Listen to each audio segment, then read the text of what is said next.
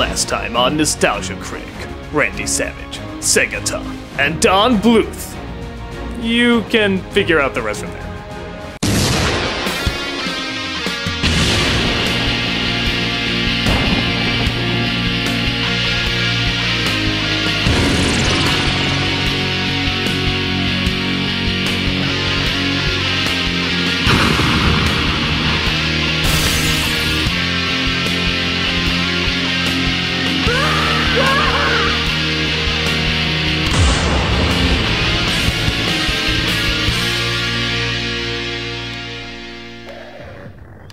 Hello, I'm the Nostalgia Critic. I remember it so you don't have to.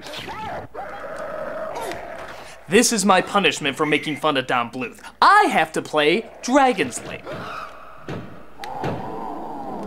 It doesn't sound that bad, but have you ever actually played Dragon's Lair? Of course not. Nobody has. You just watched it like everyone else did and wait for that eccentric millionaire to come in, blow all his money, and figure out what moves you're supposed to do.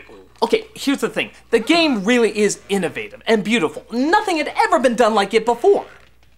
But it's friggin' hard! Imagine Legend of Zelda 2, Teenage Mutant Ninja Turtles, and Silver Surfer blindfolded.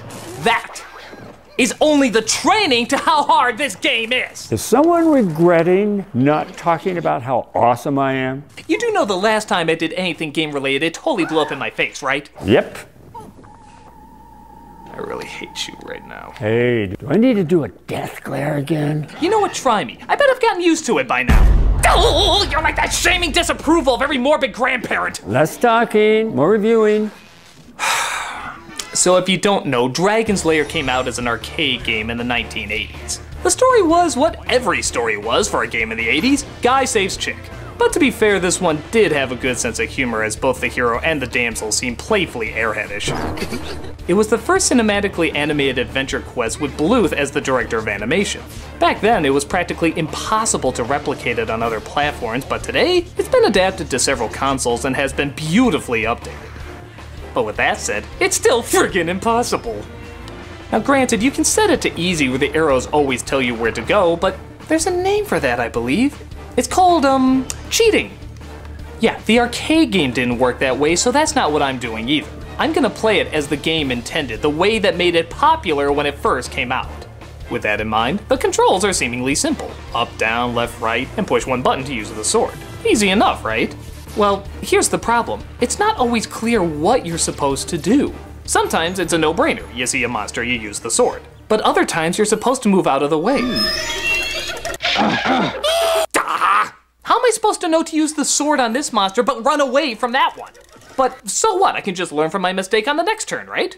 11 herbs and spices of wrong. You see, because this was a new kind of gameplay, the developers thought it might be too easy. So they changed up the level so you wouldn't figure it out too quickly. Because of this, you have to remember what the right choice was 10 stages ago when it randomly pops up again.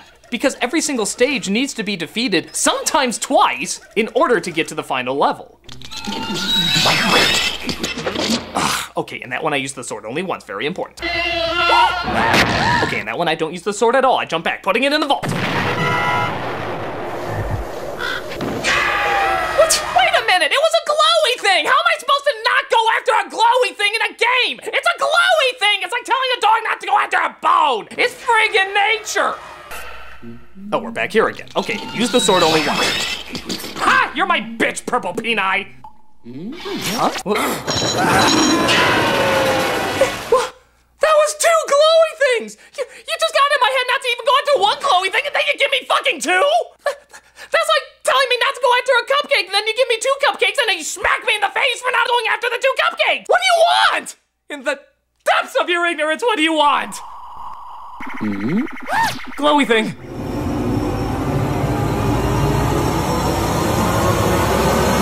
Yes? Ha-ha! Ooh, another glowy thing. Oh, no! It said, drink me. The goddamn game gave me an instruction and it lied to me. I wasn't supposed to drink it even though it said drink it. Who's running this goddamn place, GLaDOS? Sometimes they're kind and cleverly lay out clues for you. Like whatever space is available, that's probably where you're supposed to go. Once in a while, even a door will open and close to indicate that's where you're supposed to head towards. Logical deduction can be the obvious route. But even the directions can be a little confusing. Like, looky here, does this count as down or left? In the one fraction of a second you have to make a decision. Down? Now this one seems pretty easy, giving you plenty of time to figure out which way to go.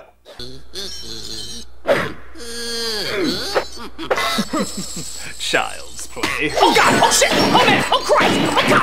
Oh dear! Oh whatever! Swear I let out! Oh fudge! Whoa, you're really bad at this. You think? I can usually win this in 10 minutes. That's because you made it! Schmuck. Actually, there was more effort in this layout than you may think. I'm not a gamer. And so when it came time to doing the game, a young man named Rick Dyer brought it to us and said, I want you to do a game about a little knight that goes into a castle and saves a princess. Well, the whole idea, the concept sounded good, but I didn't know how to do a game. So the entire game, which is about 20 minutes worth of animation, is a threat, a resolve, a threat, a resolve. The fun of the game was showing how many funny ways a person can die and still resurrect. I do have to say, one of my favorite things is hearing Dirk's wide variety of cowardly screams. They're heard more often when you play. Shut up! Actually, I wouldn't be shocked if Bruce Campbell was inspired by some of Dirk's cries. God, this game is so hard. Damn it. Damn it. Damn it! And now, the nostalgic Critic's top 11 death scenes. I'm not giving you the pleasure! Number 11. Number 10. Christ. Number 9. Gonna make it this time. Number 8. I almost had that! Number 7. Dirty little... Number 6. You're not funny, you know! Number 5. I don't even... Hey! Number 4. My pain will not sustain you! Number 3. What even happened? Number 2. And the number 1 nostalgic Critic death will not be taking place because I just got to the final level! Don't worry. I'll save it for a special moment. Yeah, well, I'm about to win this sucker. After Daphne talks to me. Please save me! The cage is locked with a key. The dragon keeps it around his neck. To slay the dragon, use the magic sword. Eyes on the prize! Eyes on the prize! Oh, wow. Eyes off the prize! Eyes off the prize! Strangely enough, the final level is surprisingly not that difficult. Maybe they finally want to show some friggin' mercy. Though to be fair, that's more what Dragon's Lair 2 is. Dragon's Lair. Time Warp. This was a much better put together gameplay. That flashing light that only gave direction once in a while is now throughout the entire game. The story is still the same, with Dirk saving Daphne from an evil villain, but luckily the villain has a brother who happens to be a time machine. Well, obviously. Trust me when I say that's the least of this game's weirdness. It starts off when you see Dirk telling his incredibly fruitful seed that their mother's been kidnapped again. My Daphne kidnapped again? Idiot! And the first level is literally escaping your mother-in-law. You better fight my daughter or else! It's pretty hilarious. At first it looks like you're just following them through time as you drop by the prehistoric age, ancient Egypt, and even the Garden of Eden. But then it gets really weird by traveling to a giant Beethoven in a flying piano, and even Wonderland. Yeah, like Alice in Wonderland. It makes no friggin' sense, but it looks amazing. Was brilliant, the slimy toads did gyre and gimble in the waveful mimsy were the borgos and the moonrats outraged. This is some of the most imaginative imagery you will ever see in a game. Don, what the hell were you smoking to even come up with these weird-ass ideas? You know, Dragon's Lair 2 was really fun for me because we didn't have to stay in the same time zone and we didn't have to stay in the same location. So it just triggers the imagination. You can go into any place that you can imagine. And with animation, anything is possible. The only downside is, once again, the game developers were afraid this would be too easy. So they added little trinkets and treasures you're supposed to pick up throughout the gameplay. Not a bad idea, until you get to the second to last level and realize that if you missed even one of those trinkets, you have to play the entire game again all over, collecting every single last one. Sort of, okay, I played through it once, I can play through it again. Let's get all those items. Here we go. Ah! What the hell am I missing? That's gotta be it. Damn it! What else is there? No. No. No! Wait, what did I just do? Hold on. Are you telling me that the butterfly is glowing, signaling me to grab it, the exact same time the fire is glowing, the exact same color? Wow. It's like the extended cruelty of the first game is condensed down into one single solitary fuck you moment.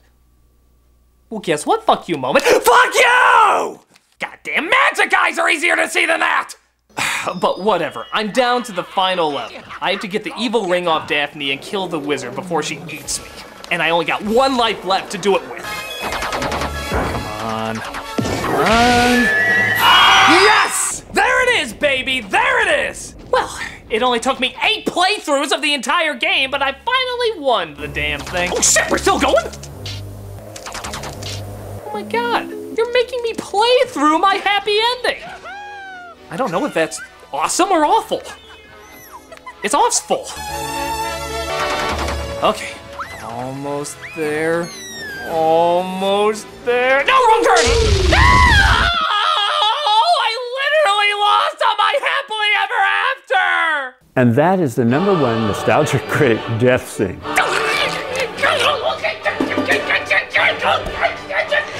These games are a pain! They're beautiful and amazing to look at, but they're a goddamn pain! I'm glad they're so groundbreaking and innovative, but they are impossible! They are so friggin' frustrating and so incredibly hard! I wanna support Dragon's Lair, but only to watch it, not to actually play it! Isn't there any way to do that without going through all this torture? Well, you could promote Dragon's Lair by supporting our crowdfunding campaign. Wait, you mean you are making a Dragon's Lair movie? Yeah. So, let me get this straight. If we get this funded, we would have gotten Don Bluth, the Don Bluth, one of the animation gods, to return to animation? Pretty much. I literally just orgasmed a sperm that looks like Littlefoot. See, there he goes. Well, if you're gonna do it, you have to do it the right way. Right way? What's the right way? The most advanced video game you can play is awaiting your discovery.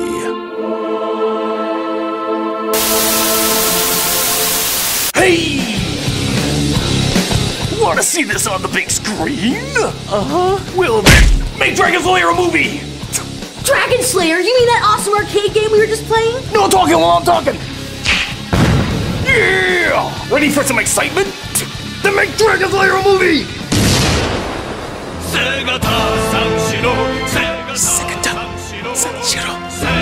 이거 Dragon's Lair 되기 싫어!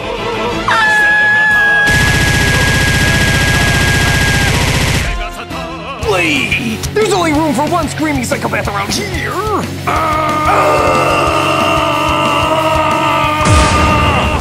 Oh, we just blew up Africa! So good! But make Dragon's Lair a movie, or Don Bluth will give you the death stare!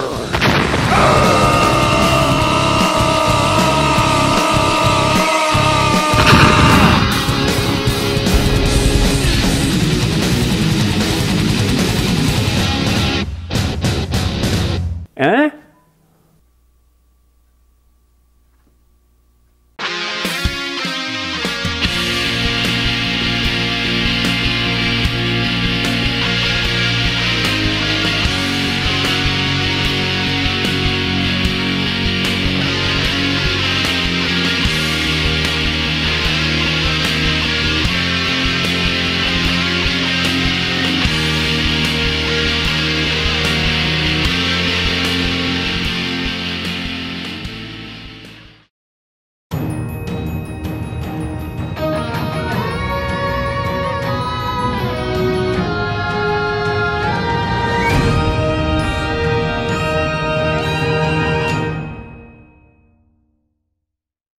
Hey everybody, Doug Walker here doing the charity shout out. As you know, next week we're going to have a link for Indiegogo, the Dragon's Lair movie.